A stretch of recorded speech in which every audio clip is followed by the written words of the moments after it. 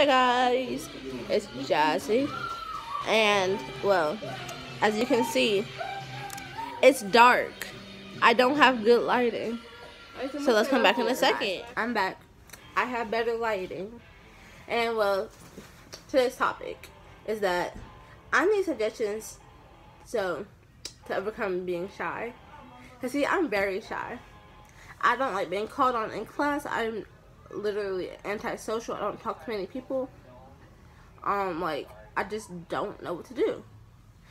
So, see, I need y'all advice. See, go down in the comments and tell me what y'all do so y'all aren't shy. Because, so, see, do these 2 times. So, as y'all know, I just started school, as y'all can see by my back to school get ready with me. That would be in the description down below. The link will be there. And yeah, but anyways, so the first time is when I was in my last class of the day. And then, so see, I was not trying to be called on because we were in this little seminar, you know. And then, so I was the only one that did not speak, probably. And then my teacher says, I want to hear from someone I haven't heard from. Jaziana, do you have anything to share? So I would feel stupid if I didn't say anything. So I just went ahead with the program and said something. Like, bro, it was, I did not like it. But this one person that's sitting beside me said, oh, you actually sounded good. I don't know why you so shy. I'm like, but I still did not want to talk at all. I still don't want to talk. And it was today in class, my homeroom. See, I was sitting here writing, right? But, see, remember, in elementary, I did not learn any of this. So, see, okay, I need to stop saying see, starting now. And then, I was writing right in the back of the classroom.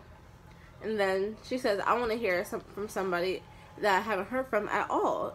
Like, throughout the whole entire week and last week. And then she says, Jaziana, how about you speak? And, well, I tell you, I did not know a thing. And I was paying attention, you know, who were writing notes. But I did not know anything because, see, get it? I did not learn any of this in freaking 5th grade.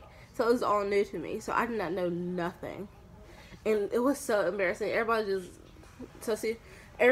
staring this way, right? And then when she says, Jaziana, everybody just does this. And then turns back and looks at me. Like, bruh, I don't want you looking at me. I don't know the answers. But my teacher's standing right beside me and she says, say jar. And I said, it's a jar.